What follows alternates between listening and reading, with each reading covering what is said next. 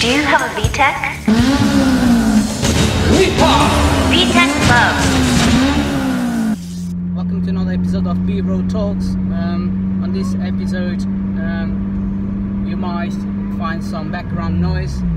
That's because my little one is joining me on this video, and we're going to talk about the FN2 being a good daily car, family car. I know that the comment that one in the previous was basically Daniel asking me how much I spend on road tax and tires and stuff like that. So I thought that probably talking about the FN2 as a daily car would be a much better option.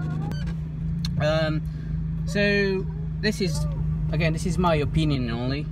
So obviously you guys are entitled to your own opinion, and let me know in the comments below what you think about the FN2 as a daily.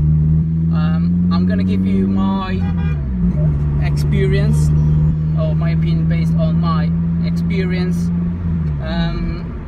and bear in mind that this is not my daily car as such. I got another car which is a diesel that basically is my daily car, and there's a reason behind that.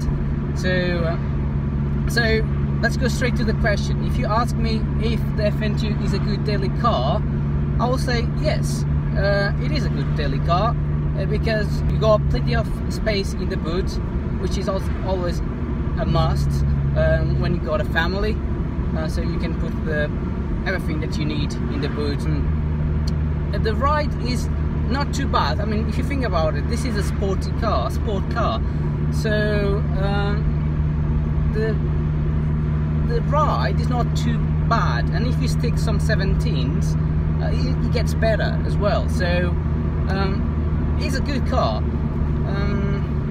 Now fuel, I mean, it's not great. The MPGs on this car are not great. You can vary from 25 to 35 depending on your driving or what kind of roads you're going to. Obviously you'll do much better on motorway than you'll do on B roads or going through the towns and stuff like that.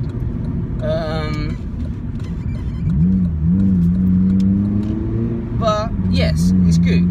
The question you need to ask yourself is, right, how many miles per day realistically you're gonna drive it?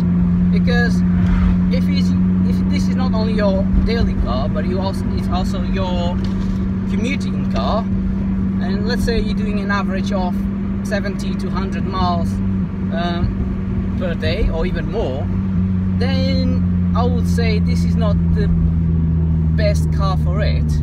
And the reason being is, although you get all the comforts of a modern-ish car, aircon, you can get a doubled in very easily. As I said, it's not super harsh on the ride, so it's bearable in my opinion.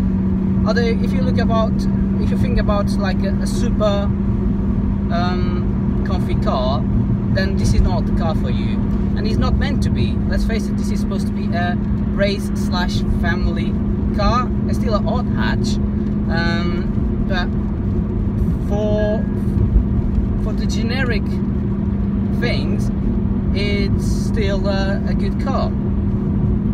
So again, as I said, if you're doing so many miles, then this is not probably the car for you, because you can get for the same price cars that can do much better on fuel consumption, and let's face it, much more comfy than this car is. But again, this is a Type R.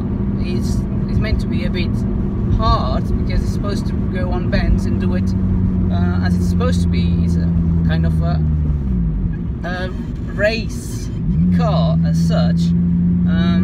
So if you want to throw it on the bend, you can do it.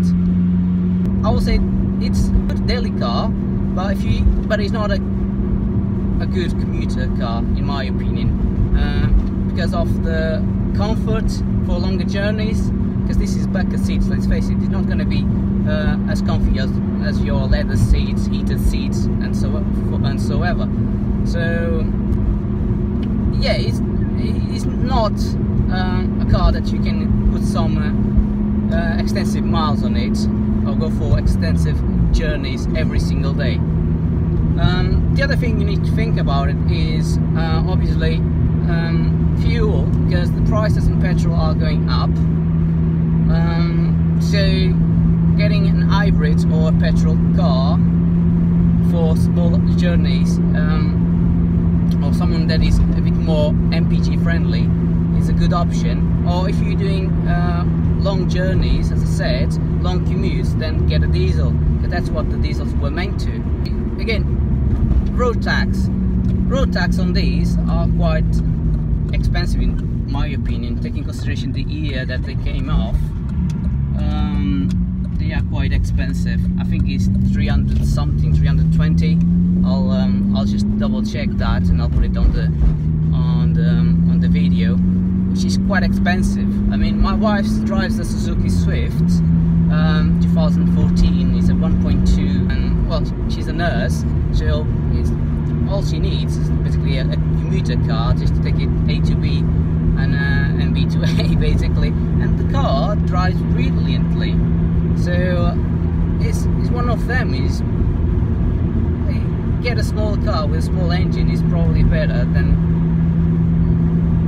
anything else, and she pays £30 on road tax, so it's quite decent. I own a 2003 Clio, which is a 1.5 diesel engine, and the reason why I used it is because my commute is quite small. We're talking about 12 miles each way, so yeah, about 24 miles every day, which is pretty much nothing.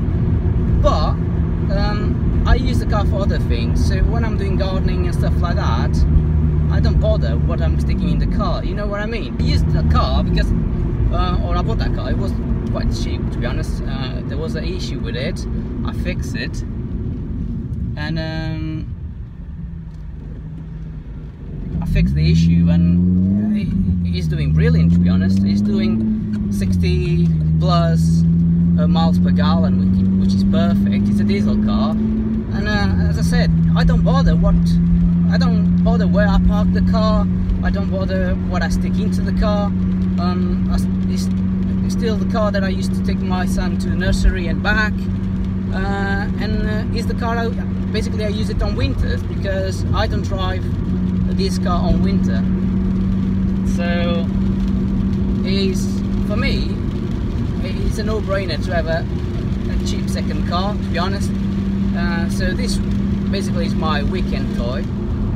That's pretty much the video for me. Let me know in the comments what do you think, if you consider the FN2 a good daily or not.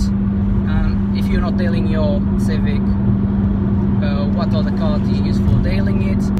Let me know in the comments what do you think should be the next subject that we should talk about, because it really helps for me to do these videos, because sometimes I spend more time thinking what will the guys enjoy more, and what is actually necessary to talk about it.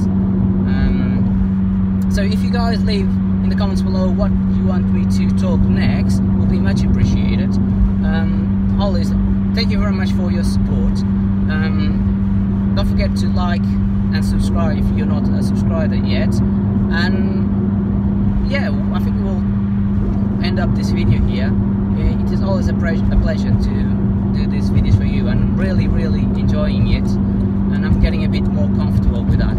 So thank you, and I'll see you in the next one. Peace.